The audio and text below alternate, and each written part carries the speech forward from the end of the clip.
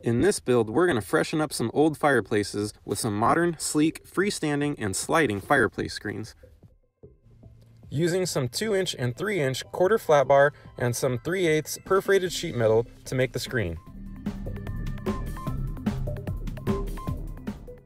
I found this square perforated sheet metal at my local metal supply shop. After welding the frame together, I cut the expanded sheet metal to fit. I used the 2-inch bars for the sides and the 3-inch for the top and bottom. Then I welded each spoke to the frame and grinded it smooth.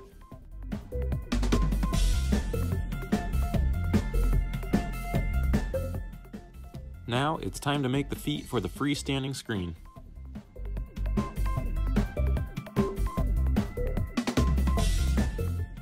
Gotta clean up those edges.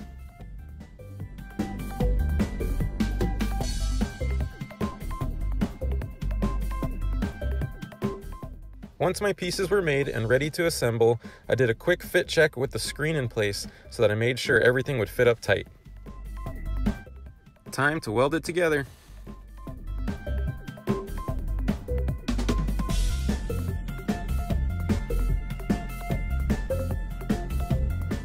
After it was all welded together, I drilled a couple bolt holes, painted everything with some high heat engine enamel, and used stainless bolts to hold it together.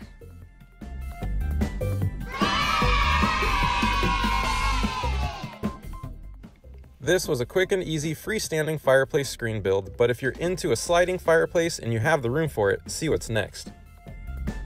For the sliding fireplace screen, I bought this sliding barn door hardware off Amazon for about $40, and it was very simple to install using the same bolt holes that I would for the standing fireplace screen, but flipping them to the top and using a masonry drill bit, I drilled into the brick, and it was very easy to get this rail installed, following the instructions that came with the hardware.